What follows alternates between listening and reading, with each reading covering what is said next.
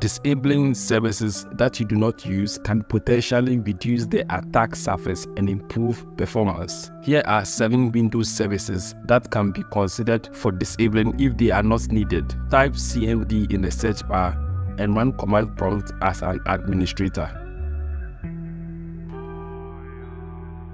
To view a list of all services and their current state, type SC query.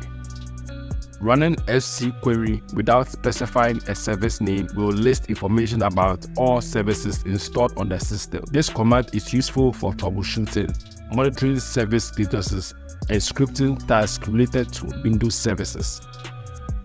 To disable a service, use the SC command, followed by the service name, start and disable. Disable secondary logon service. Type sc config sec logon start disabled.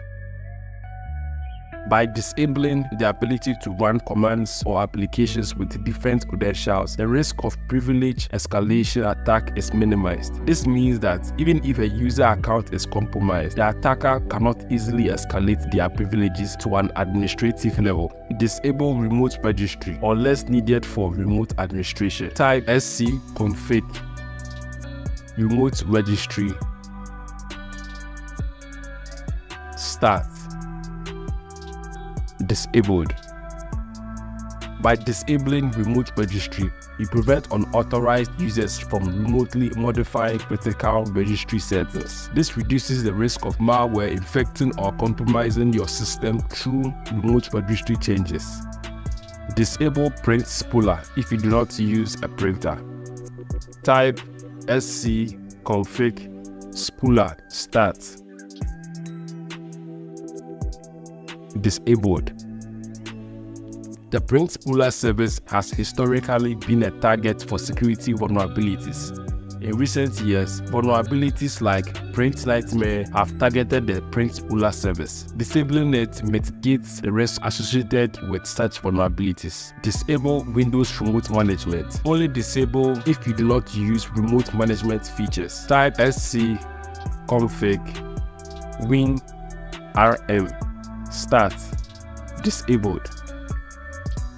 Disabling the WinRM service reduces the number of remote entry points available to potential attackers. WinRM is a protocol used for remote management, and if it's not in use, disabling it can mitigate the risk of remote exploits and unauthorized access.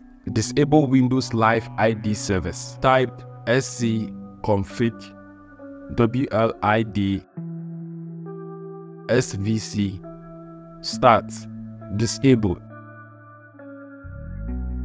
Windows Live ID service handles authentication for Microsoft accounts. By disabling it, you prevent potential attackers from exploiting authentication vulnerabilities to gain unauthorized access to your accounts or system.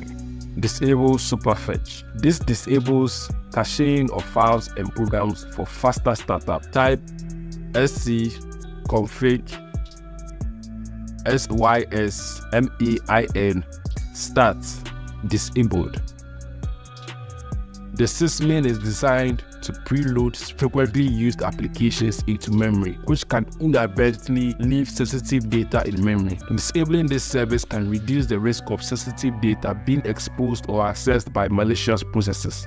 Disable client-side caching of network files. Type sc config csc service start disabled. Disabling offline files ensures that all users access data directly from the network source, maintaining a single point of truth and reducing the chances of data discrepancies or corruption due to synchronization issues.